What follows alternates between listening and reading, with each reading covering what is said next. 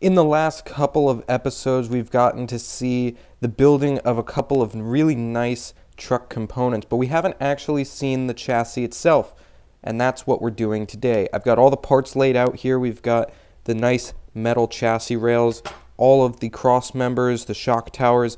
These are the biggest differences from the other kit that will be noticeably seen from the chassis. We've got these shock towers that are just a shock tower. They're not actually a fender. So let's just get right to it and start building.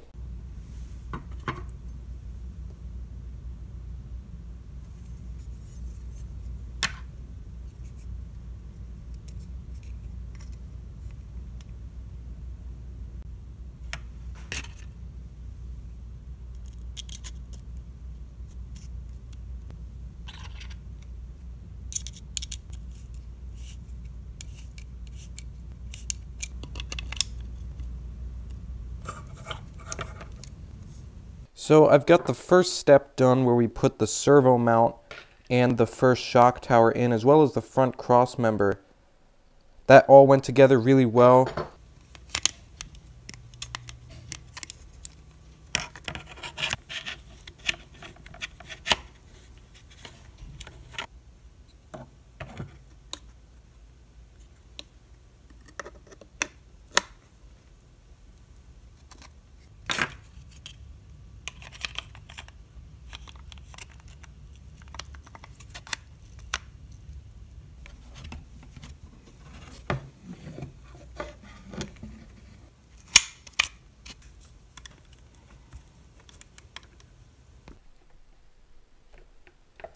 Okay, so I know I didn't talk a lot during that whole process, but there's really not a whole lot to talk about.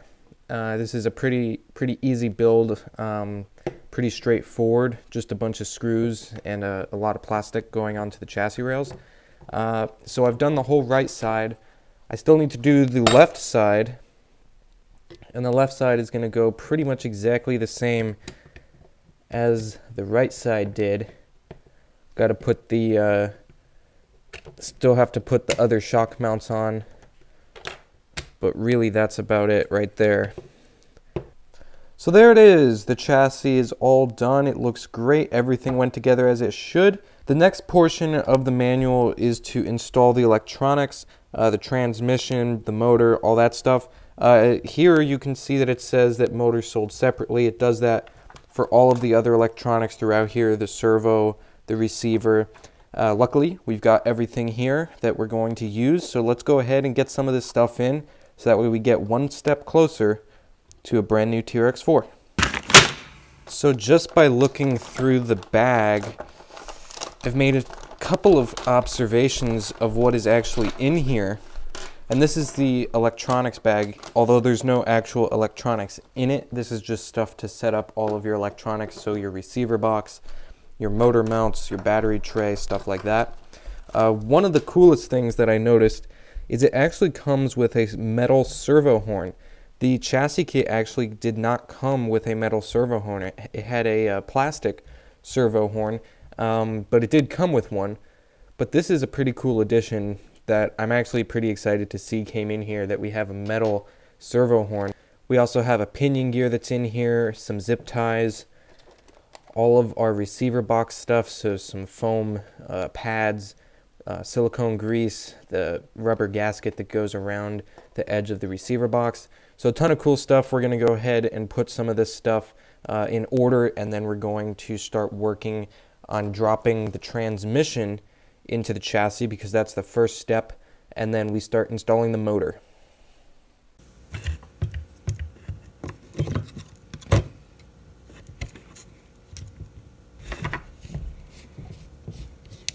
So 3 screws is all it takes to mount the transmission to the chassis of the truck. We've got 2 on either side on the top, and then 1 that goes through the bottom of the skid plate right here.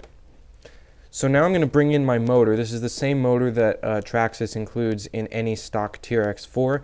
I really like the motor. I've never had an issue with it on my other truck, so I went with this one.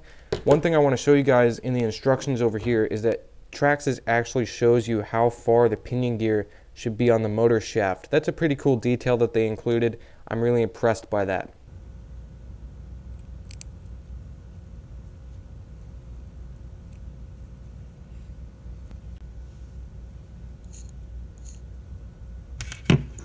So lesson learned, don't put the pinion gear on before you put the motor mount, because the pinion gear won't actually fit through the hole on the motor mount. So I've got to remove the pinion gear now, so that way I can put the motor mount on first, and then we do get the pinion gear on afterwards.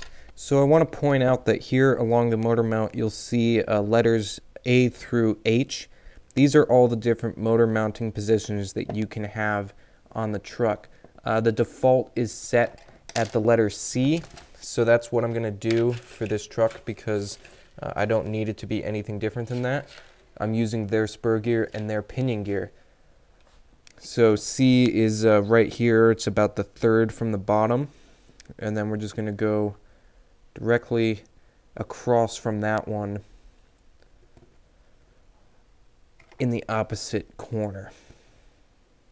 Okay, so the motor's all set up now, so we're going to bring in the chassis, and then we're going to twist it around and we're going to put it right down into the transmission. Okay, so I've got the receiver box, the bottom half of it at least, mounted up to the chassis, and I'm going to bring in my receiver now. This is the RadioLink R6FG. It is a 6-channel receiver that's going to go to my 6-channel transmitter. I don't really need 6 channels for this truck yet, but if we put lights or a winch on it, that would definitely come in handy. So I'm going to go ahead and just install this really quickly with the adhesive tape. So with the receiver in, I'm going to put in the servo next. Here's my servo. That's going to go up front, but before we do that, I just want to point out that in the screws that are included in the electronics bag, there is one screw that looks a lot like some of the other ones that we've used already, but you'll see it has a little bit of blue Loctite on it. This screw is designated for the servo horn, which is going to be screwing metal into metal, so that's why you have Loctite on it. So just make sure that you don't use this screw for anything else, because it is supposed to go to the servo horn.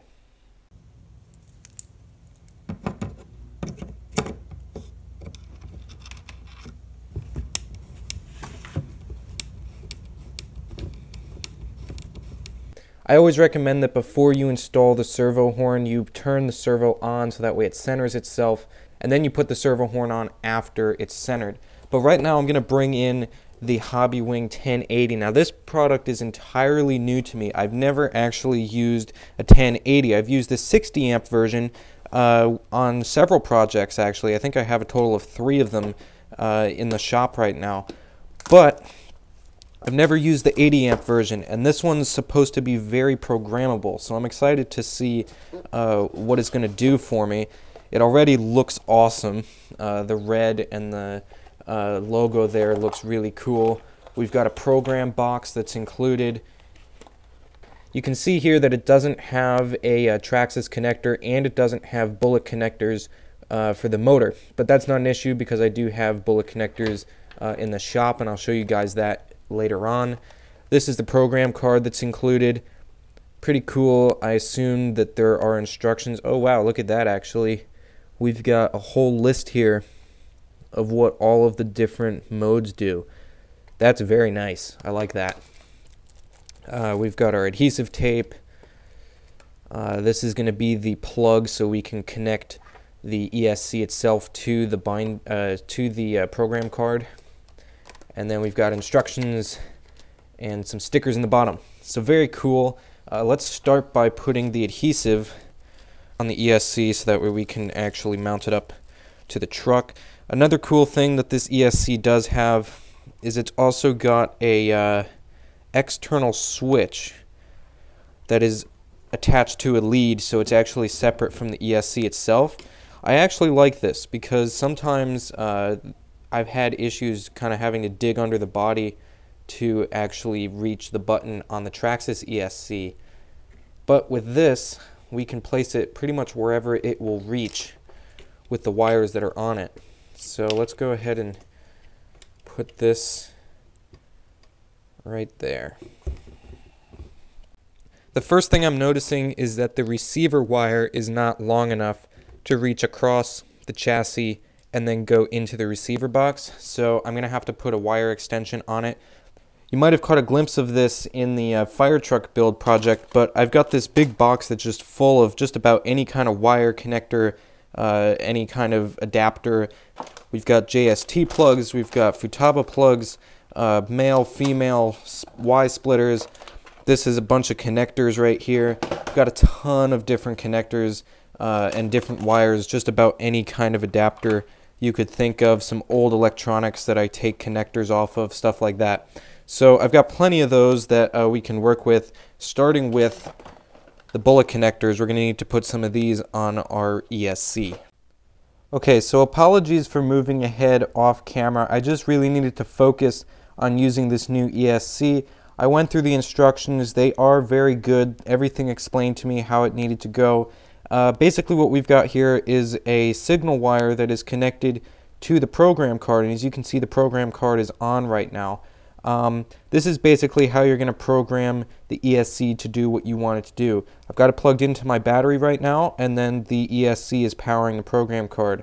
Nothing is plugged into the receiver right now. Okay, so this is item number 2, and this is value number 2. Item and value are two different things. The item is going to be what kind of function you're going to be operating on, and then the value is basically the subcategory within the item that is going to give you the different options for that different item. So for example, this item number 2 is what kind of battery the ESC is going to take. The second value is nickel metal hydride, which is what we've got right here. If I were to change the value to 1, that would be for a LiPo. I don't want LiPo, so I change it to that and we're all good. So originally, stock out of the box, the ESC does not come with the brake activated. It's immediate forward and reverse.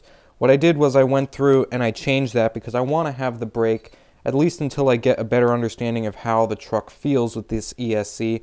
The other settings with drag brake and whatnot, they have drag brake, initial start force, freewheeling, all sorts of other cool stuff. I'm going to need to do that once the truck is built and once I'm driving it and I can feel the difference. I can't really do that right now without any axles attached. But I've got the radio on. I'm in Model 2, which means that this is completely different than my fire truck that I built with this radio. And now I'm going to turn on the ESC.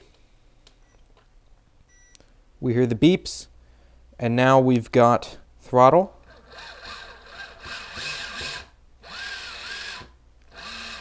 Now it sounds like there's instant brake, so that might need to be adjusted later on. Our servo, I don't know if you can hear it, but our servo is running. So that's great. Everything is working. I'm going to clean up these wires. I'm going to add an extension to this ESC. I'm going to add the connectors to the motor side of the ESC, and we're going to get this thing wrapped up. So it's been about half an hour or so since I talked to you last in the last clip that you just saw.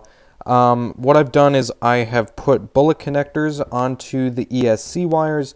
So the motor's all hooked up now, everything is great. What we're going to do is we're going to go ahead and tuck in all of these wires into the receiver box, put the gasket around, and then close it up.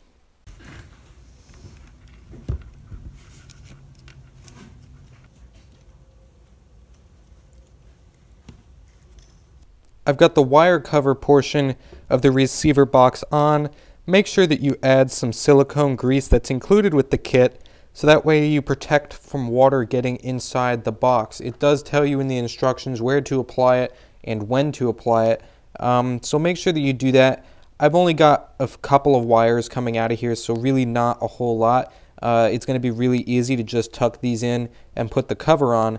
But with more wires, with more channels and stuff like that, you're going to want to make sure that the receiver box closes very nice and tight so that way no water gets in, because your receiver is really the most exposed electronic on the truck without the box. The receiver is all closed up. Everything went together as it should. The last thing we got to do is put together the battery tray. This should be pretty easy, and that's going to wrap it up.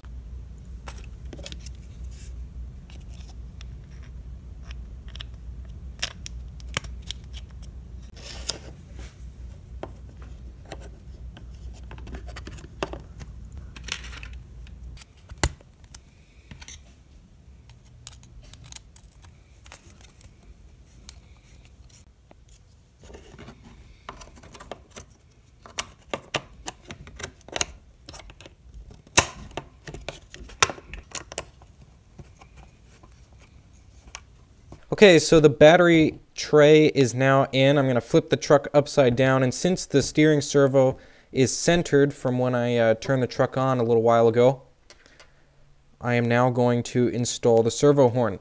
Servo horn needs to be facing directly outwards, straight in front of the truck, just like that. And then we're going to put our little screw with the Loctite right through to the servo. And boom, that's it.